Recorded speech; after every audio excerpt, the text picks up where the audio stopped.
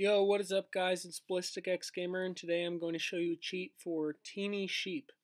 So, as you can see, my bar, I'm going to tap pretty quickly, as quick as I can. It's not going down too fast because I'm not tapping fast enough. There's a good amount of sheep coming out, but it's nothing crazy.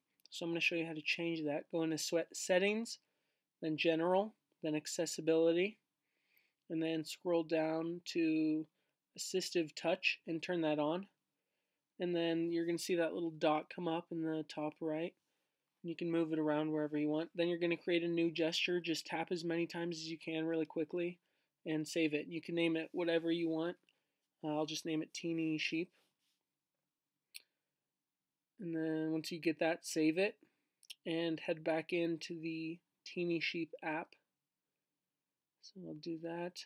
And then you're going to want to click on the dot so you see it in the top right. Click it, click custom, and then click on that, whatever you named it. You're going to see these little dots come up. So then you're going to start tapping back on the bar.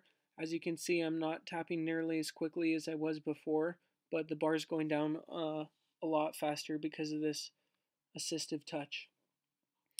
So you're going to want to keep tapping. I'll probably go until the bar gets all the way down. And you can see there's a ton more sheep than there were before just tapping normally. So I almost got it. And then to turn it off, you're going to go back into that dot and just go back into custom and click back instead of clicking on the assistive touch you did. So now what you're going to want to do is upgrade all of the cloning factories. Just lets it so the bar resets slower so you can get more sheep out with this strategy. So I'm going to do that. Spend all my money and then go back in. Just a couple sheep here. And I'm going to go back in and use this strategy again. As you can see, I just have a ton of sheep coming out.